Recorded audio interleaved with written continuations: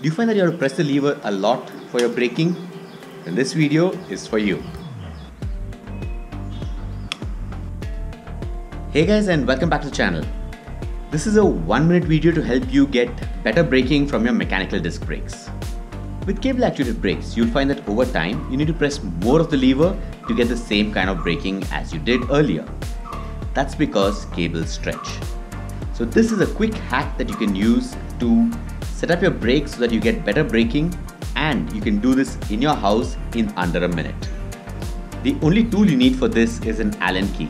Press the lever and see how far up the holder goes in your brakes.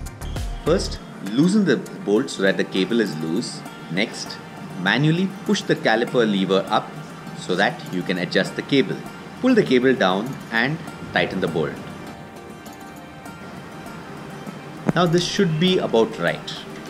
You can use a screw for minute adjustments. Well guys, that's it for now. Hope you like this. Till next time, safe ride everyone.